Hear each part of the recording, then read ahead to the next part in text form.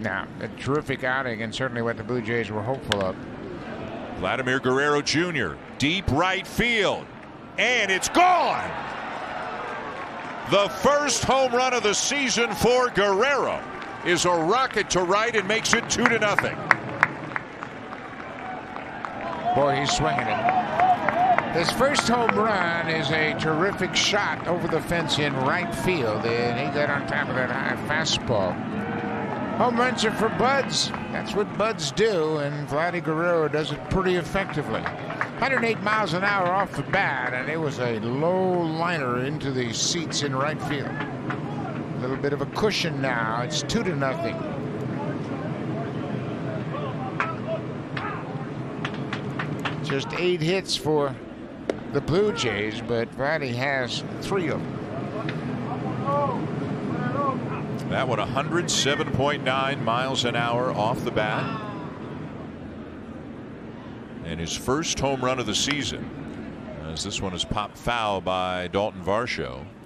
Vladdy has had a great approach this season. He has only struck out once this year. He's had 29 plate appearances. He's got 1 strikeout. He's walked 5 times.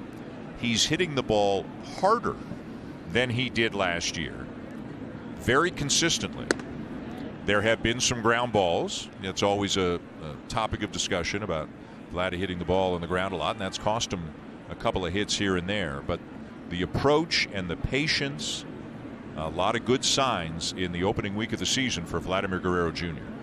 I don't think anybody in the Blue Jays wants him to change his approach at the plate just because he hits ground balls. He hits them hard. And that's where his bat plane is. That's where his swing path is. And I think if you start messing with that, you're going to create some problems. And I don't think there's a thing wrong with Vladdy Guerrero Jr.